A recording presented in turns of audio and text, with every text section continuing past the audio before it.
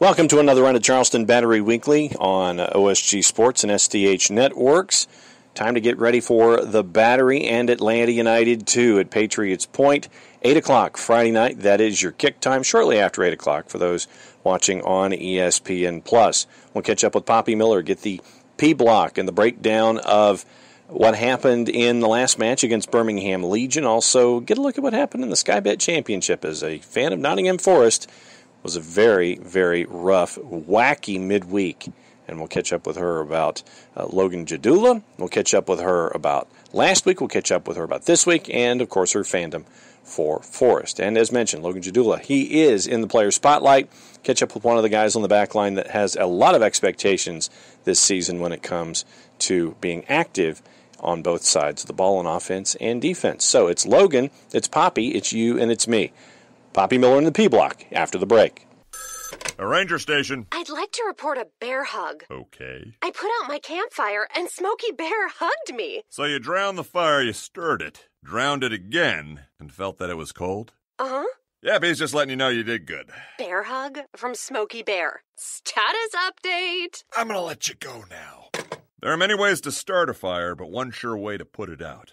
Learn how you can do your part at SmokeyBear.com. Sponsored by the U.S. Forest Service Ad Council and your state forester. As a business owner, you know that every year brings new challenges and opportunities. The success of your business demands expertise and focus. And Country Financial can help you keep that focus by helping ensure you have the right insurance protection in place to meet your goals. Jason Wright can help you create a customized insurance plan that has coverages designed just for your business. Give Jason a call at 678-568-6871 or reach him on Facebook at Jason Wright Agency. Coverages vary by state. Policies issued by Country Mutual Insurance Company, Bloomington, Illinois.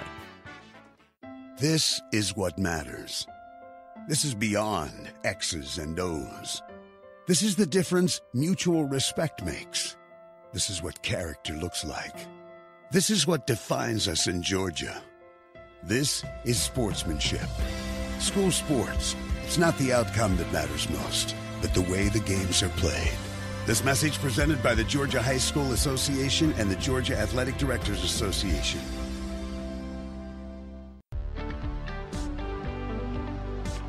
If you've been hurt in a car wreck, contact my friend Steve Apolinski of Apolinski & Associates. He's been representing individuals for over 30 years throughout Georgia and Alabama. Email him at steve@aa-legal.com or call him 24/7 at 404-377-9191. The initial consultation is free. Welcome back, Charleston Battery Weekly, A block, which means it's the P block. Poppy Miller, play-by-play voice of the Charleston Battery. And we got a couple of things that we're going to talk about this go-around. Obviously, we'll talk about last week. We'll talk about study hall. And obviously, toward the end of the segment, something that you and I drift into occasionally, the madness that was the last day of the EFL Championship that affected my Swans, your Forest, and about 75 other teams. And it was absolutely crazy in midweek, and we'll get into that as the segment comes to a close. But honestly, takeaways from last week, what'd you think? I thought overall it was a very positive performance despite the scoreline. You know, we knew Birmingham Legion were coming into it. They were firing on all cylinders after winning that midweek match against Memphis 901. So I think, you know, when you're coming in with that sort of momentum and you've got those first game nerves out, you know, the Battery had a big task on their hands with a new stadium, a lot of newness, a lot of pressure, honestly, on that first game. And then for some of the players as well who hadn't got minutes back against Atlanta, but that was honestly so long ago that it felt like a brand new season for all of the players out there. And I think in the first 15, 20 minutes you saw a bit of nerves, some passes that would normally be connected just going a little short or a little off. So, you know, once the game really got underway and the Battery got into their stride, 2 goals were disallowed, and when you look at that, it completely changed the game. So I think that the positives to take from it were the chances created and definitely getting that first game under your belt again. And nothing like the new guy for Birmingham continuing his run of putting the ball in the back of the net, yeah? Bruno Laffa, USL Player of the Week, and very deservedly so as well. He just oozed confidence all that match. When you scored 2 on your debut and get an assist, you know, that's always a fantastic start to your professional career. And then coming in against the Charleston Battery as well, and scoring the winner there. So, you know, he's off to a great start, and what a nice feeling for Tom Stone to be able to not rely so much on Nico Brett or Rice up top, to have so many playmakers that can really prove to be the goal scorer. What's study hall been like this week? You know, this week it's a bit of a shorter week, playing Sunday and then again Friday, so I think it's about, you know, recovering. The temperatures are so unbelievably hot here at the minute, so I think it's hard to really get that maximum work in, given the conditions and given the quick turnaround. So I think, you know, having a day off at the beginning of the week, building up midweek, and then tapering down, getting ready and full energy and full steam ahead for this Friday's match. But I think it's more of the same, and just finding that comfortability again. And really, we saw the Battery a very possession-oriented side against Birmingham Legion, and in the past we've seen them very counter-attacking style, so I think that's interesting as well. So, and it's easy to forget at this point in the season, we're normally in mid-season swing now, and so for you to be getting your first game under your belt with 11 new additions to the team. So there's still a lot to get used to and a lot of team chemistry, but it's coming with time, and I think if they can finish a few of those chances as well, because they did so well with creating so many of them, they'll be good to go. And going up against an Atlanta United 2 side that Stephen Glass is putting out a lot of Atlanta United Academy kids, and they haven't flinched. They had leads in the first half and the second half against Memphis 901 before giving up the equalizer late, and the latest of late to Cal Jennings. But you're seeing guys like Coleman Gannon, who scored a goal. Jackson Conway continues his growth. The young kids for Atlanta United, too, they're not flinching in this situation at all. And I think you always see that with MLS 2 teams. They've got their eyes on that MLS contract. They're playing with a purpose every single match in, match out. For Jackson Conway, 2 goals in the last 2 games. And although the results haven't been there for Atlanta, they're such a young, fiery side and very unpredictable as well for other teams. And I think that's always a danger when this team comes in, because you know the work rate is going to be there. You know that the youngness is going to be there, and they're just so quick and agile. So I think that's something to definitely watch for this Friday. Logan Gdula is in player spotlight this week. What's it been like to have the Wake Forest grad come in and be a part of things? I think it's so interesting to see this year's back line in comparison to last year. Last year it was a very veteran-led back line with Taylor Mueller, Jared Van Schaik, and Leland Archer back there. And this year, especially on Sunday, we saw Leland Archer really being the captain at the back, and I think he's learned so much from Taylor Mueller. And having Logan Gdula and Deshaun on the flanks at the back, they really were able to get up and get into the attack and really use that wing to their advantage. So I think it's an exciting look for the Battery, not only to have 2 good defenders at the back, but 2 that can really pose to be a threat going forward. And I think that's what we've seen a lot from Gdula, his speed and his vision, as well as putting a good cross in from the far side. What'd you think of the new digs? Loved them. The new digs look absolutely brilliant. You know, having the Ravenel Bridge in the background and the Yorktown, and you can just see the water from the back. And, you know, it's tricky at sunset because the sun is just setting as the players are kicking off, and it sometimes from a broadcast angle made it look quite hard to see at stages, but I know the players were absolutely relishing being out there. It's a nice, wide pitch, and I think that's something that the Battery can really use to their advantage. But excellent conditions, maybe a few degrees too warm, but overall the stadium looked brilliant, and I know the players can't wait to be able to welcome fans back in there. All right, time for where you and I get to talk a little soccer over there. And it was the last day. It was match day 46 for the EFL Championship, and it was craziness involving as many as probably 17 or 18 of the 24 teams that were in the championship.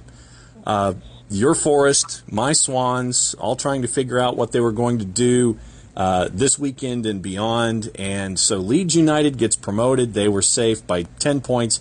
West Brom, Brentford, and Fulham, they all lose, and that backed them up, but it still didn't change anything. West Brom goes back with Slaven Bilic. Brentford, Fulham, and Cardiff were 3, 4, and 5. The madness happens underneath it, and it ends up that Nottingham Forest is out by 1 goal in goal difference. Swansea wins, puts up a big number, and my Swans get to play Brentford this weekend. It still hurts. I hated listening to that, but that is the life of being a Forest fan, John. It happens too much. And I think, every year they do so well through the mid-stretch of the season, and then coming back, nobody knows what the team is going to come back like after something that nobody has ever experienced before, with the way that the world is at the minute. But it was just so heartbreaking. I think the most heartbreaking thing was to lose by so much. 4-1 to lose by when you are fighting for a playoff position. But I suppose it's better than losing 1-0 and them scoring on the last stroke of the last second in extra time. But that one still stings. I think it'll sting for a while. But yeah, they got themselves in the position that, as we've seen in the past, they just couldn't get over the line for the playoffs. And this is our blatant plug for The Athletic. The Athletic has a great rundown of the time frame of all of the games from the championship, all the games that were meaningful on that day. So if you have your subscription to The Athletic, read their TikTok. It's a very good oral history of what went down on the last day, match day 46. And it's still probably not over because there's going to be some legal wrangling that will continue with life in the championship with teams that are not named Swansea or Forest. Blatant, that's at least one good thing. Yeah, blatant promo time, broadcast plans, what's going on in Charleston as you're getting ready for Atlanta United 2. So we will be on ESPN Plus, kickoff at 8 p.m. on Twitter at Chaz_Battery and on Instagram at Charleston Battery. And for those that want to keep an eye on you?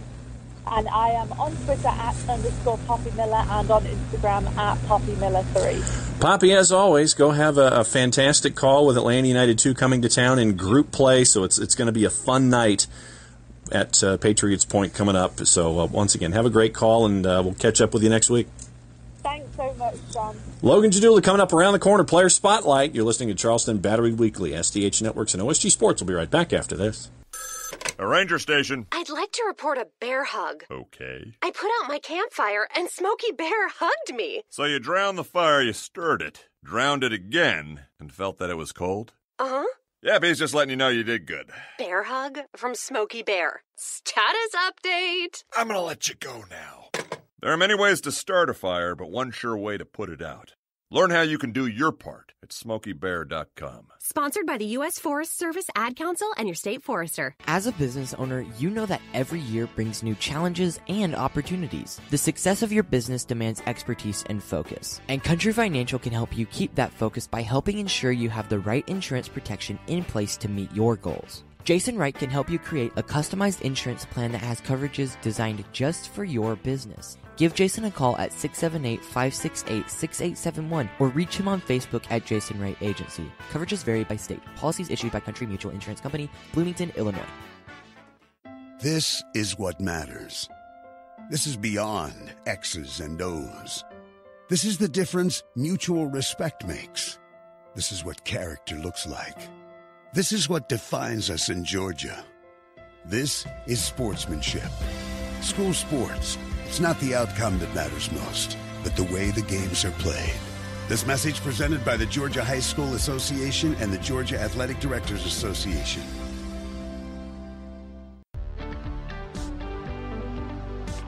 If you've been hurt in a car wreck, contact my friend Steve Apolinsky of Apolinsky and Associates. He's been representing individuals for over 30 years throughout Georgia and Alabama. Email him at steve@aa-legal.com or call him 24/7 at 404-377-9191. The initial consultation is free. Welcome back, Charleston Battery Weekly Player Spotlight. Time to catch up with Logan Gdula. And Logan, first off, welcome to the show and welcome to Charleston. Thank you for having me. All right, so how does a guy who played at Wake, spent time in Phoenix and Hartford, end up back in South Carolina? I guess it's just a whole bunch of different opportunities, things going different ways that maybe I didn't expect, but I'm happy to be down here, happy to be with a good team, and hopefully we could win some games this year. So when it came to coming in and waiting for things to start, what was it like for you in a new town, with a new team, in a new situation, waiting for things to get underway? How much madness was it? It was a lot. It was definitely a lot going on in my mind, just because you're not really settled in until you're settled in when things start going with soccer, and like, you know what's going to be, the season's going to be like, where you stand in the team and all that kind of stuff. So the quarantine, the madness that's going on right now, it was hard. It definitely was hard to adapt and hard to like get acclimated to the team. But I think the time period that it was, how long it was, it brought us together even more. So it wasn't as hard as I figured it would be. I was going to ask, I mean, because you're not the only new guy around, but at the same time, with that balance of you and the other new guys and the veterans, I'm sure that adds to a team chemistry that you would like to eventually have found on the field and, in meals and things like that, being a part of the whole team. But I would think that the current situation being what it is, I would think that one of two things could happen. It could drive you stir crazy from having to be in quarantine and making sure that you're paying attention to what you need to do to stay as healthy as possible, but at the same time be there and be a part of a new team with all of the guys. Yeah, I think the coaches did a really good job of just incorporating the group as a whole, even when we couldn't do things together. Just the Zoom sessions, the yoga, the little workout sessions we do, just like the talks we'd have, the group message we had. It was definitely essential just to build that chemistry without really being able to physically communicate and be with each other in that time period. But I think like the group of guys we have, all being similar ages, just enjoying the sport, I think it was really easy for us to mesh together, even through a hard time like that. I know it isn't ideal with 11 new players, but I think they did a really good job of just incorporating everyone and making everyone feel like a part of the team. All right. You mentioned it with that 4-letter word, yoga. When you first heard yoga was going to be a part of the routine, what did you think? I wasn't a huge fan of yoga because I just done it so much in the past at Wake. They do hot yoga at Phoenix, that was hot yoga in Phoenix. That seems almost like a double standard, or you're piling on or something. Exactly. It was already hot outside, and go inside and they want to make it hotter. That's what I thought. Like, wait a minute. Yeah, but it helps, and it brings people together. It's challenging. It's definitely something different. Even as a professional athlete, yoga, it comes hard. It comes hard for even professional athletes. So what's the hardest thing about yoga for a professional athlete? Because I know folks who do hot yoga and they will swear by it. And, being 7,000 years old, I mean, I do my own set of stretching. It's not yoga-based, but I understand it. But how does it help the athlete? What does yoga do? I think a lot of it is like balance and just obviously loosening up the muscles, but more balance, working on your core. So it's really big for soccer because core is a big part of soccer. So I definitely think it helps a lot with that. But when we watch the instructors, they move their bodies in ways that I could never imagine. Are you more limber now than you were when you started? Yes, for sure. It definitely helps in that aspect. I like it a lot. I think it helps. It's definitely hard to get through. It's like having another training session, but it helps. All right, so now, and you mentioned the other 4-letter word that starts with a Z, with Zoom meetings. How long did it take you to get adjusted to doing those kinds of sessions that way as opposed to being out on a pitch? Yeah, I think that was a big adjustment because you don't use the ball as much, and then you try to use the ball. It's early in the morning. You have neighbors. Some people live in apartment complexes. Some people live in houses. You have significant others that are trying to sleep. So it's definitely, you have to get used to it. We would do it in our groups of people that we lived in. It's hard to be on the camera. It's hard to see the camera. It's hard to hear everyone. So we eventually got to the point where you get used to it and it works well. It goes smoothly. We all have the same time period, the same schedule. And then we all came up with our own workouts. Each person came up with their own workouts, so it kept us involved. So it was hard at first, but we definitely got used to it. Whole different experience. So which one are you? Are you the one with the roommates, the one with the SO trying to sleep in, the one with the neighbors? Do you live on the 3rd floor of an apartment complex and you're trying to bang a ball and the folks on the 2nd floor are sitting there taking the broomstick on the ceiling? Which one are you? I was every single one. I had the roommates, I had the significant other, I had the neighbors that we were kicking balls against the wall and they were hearing it. So what are those conversations like? It's like, do you sit there and you say, look, I play for the Battery, I'm sorry. And then they sit there and they roll their eyes and they go like, yeah, right. Yeah, basically a lot of it goes. Some are more understanding than others. Probably the ones that wake up early. Logan Gdula hanging out with his Player Spotlight here on Charleston Battery Weekly. What'd you take away from last week? Last week I obviously 4 months without playing, it was always going to be a challenge. We were all excited to play. I think the first 20 minutes you saw that we haven't played 3 or 4 months, that we're just getting our footing.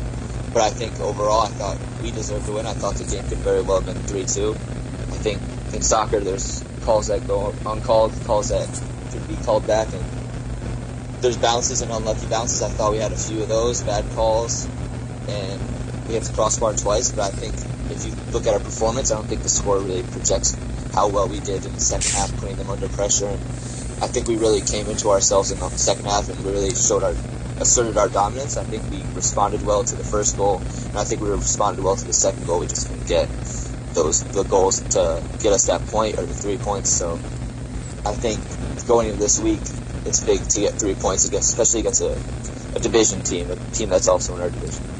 What's study hall been like getting ready for Atlanta United 2? Yeah, it's been easier than most teams because we played them at the beginning of the season. So we know their formation, we know some of their players, we know they're younger, we know that they like to possess the ball. We know that they usually play 5 in the back with wing backs, so there'll be a lot of overloads and stuff like that. So it's been easier to prepare for that just based on the fact that we did play them at the beginning of the year, even though there's been a break. There's the one team that we know a little more about than the others. And I know that since this is your first year in Charleston, you get to kind of sit there and look at things at Patriots Point. Have you had the chance to kind of poke around town a little bit, even though you're obviously taking social distancing into account and to-go orders and things like that? Have you had the chance to kind of poke around town? Yeah, definitely. I love the city. I played the ACC Championship at their old stadium, and we walked around the town then too. I think the move to Patriots Point is huge for the club, just getting that younger crowd, being closer to the city. And even though there was no fans at the game, like, you could just tell the atmosphere was different. It was really good. The setup was really nice. And when there will be fans, I think it will make a huge difference, and I think it will be big for the club moving forward in the city, honestly. All right, so now that you've been poking around using social distancing and using masks and things like that and being personally responsible, is there something in Charleston that you've stumbled across that you've become addicted to, whether it's a restaurant or a particular kind of food or a shop or anything like that? There's actually this one Mexican restaurant because I love tacos, so it's called Tiki Taco. Okay, because you're not the only one who has mentioned that. Yeah, a lot of people like it. I go there a lot, though. They probably would say that I go there the most. So what's the go-to item on the menu so far? Oh, they have these chorizo tacos that I think are the best in town, in the city. Just figured we'd put that out there since everybody seems to be mentioning Tiki Taco every single time I mention what folks are stumbling across in town on the roster. So, I think they should probably end up supporting you guys and maybe get you a taco occasionally here and there, right? Hopefully. That's the goal. Exactly right. Logan, thanks for hanging out with us in Player Spotlight. Obviously, we know that you're getting ready for Atlanta United 2 coming to town for the matchup this weekend against the Battery, the pride of Norwich, Connecticut, and Wake Forest. Logan Gdula. Logan, thanks for hanging out with us here on Battery Weekly. Thank you. Take pride. When we come back, we'll put a bonus show. You're listening to Charleston Battery Weekly, SDH Network, OSG Sports. We'll be right back after this. A ranger station. I'd like to report a bear hug. Okay. I put out my campfire and Smokey Bear hugged me. So you drowned the fire, you stirred it, drowned it again, and felt that it was cold? Uh-huh. Yep, he's just letting you know you did good. Bear hug from Smokey Bear. Status update. I'm gonna let you go now. There are many ways to start a fire, but one sure way to put it out. Learn how you can do your part at SmokeyBear.com. Sponsored by the U.S. Forest Service Ad Council and your state forester. As a business owner, you know that every year brings new challenges and opportunities. The success of your business demands expertise and focus. And Country Financial can help you keep that focus by helping ensure you have the right insurance protection in place to meet your goals. Jason Wright can help you create a customized insurance plan that has coverages designed just for your business. Give Jason a call at 678-568-6871 or reach him on Facebook at Jason Wright Agency. Coverages vary by state. Policies issued by Country Mutual Insurance Company, Bloomington, Illinois. This is what matters. This is beyond X's and O's. This is the difference mutual respect makes. This is what character looks like. This is what defines us in Georgia. This is sportsmanship. School sports. It's not the outcome that matters most, but the way the games are played. This message presented by the Georgia High School Association and the Georgia Athletic Directors Association.